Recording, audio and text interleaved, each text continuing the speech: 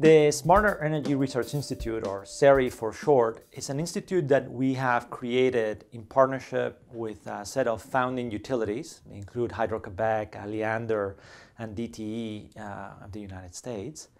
And its mission is actually to apply the latest advances on information technology and data and analytics to solve classical utility problems, as well as new emerging problems like the integration of renewable energy and distributed energy resources, or creating a more participatory network with consumers.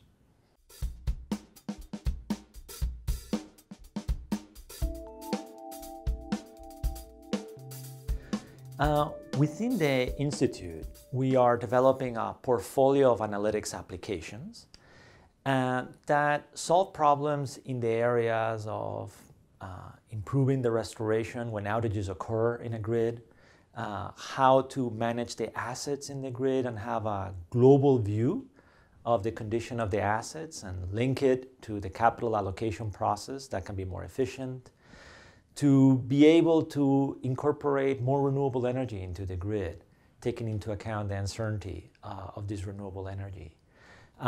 We've created solutions to do wide area situational awareness, to be able to integrate new technologies like synchrophasers and do real-time analytics.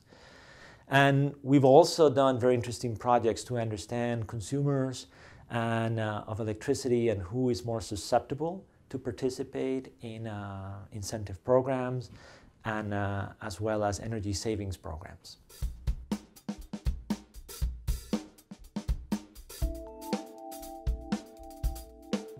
So the interesting thing about modern day appliances and electronics is their ability to have embedded intelligence in them. So the microprocessors and microcontrollers have now a significant amount of computational capacity.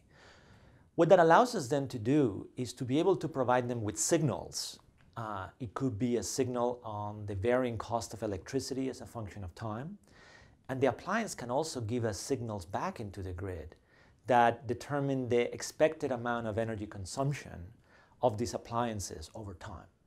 Now that we have those two signals, the incentive and the feedback signal, we can do lots of clever approaches to optimize the life of the appliance and also have the appliance contribute to the overall efficiency of the grid. So this very dynamic grid that is the basis of a smart grid has and will leverage this inherent intelligence that these appliances are creating today.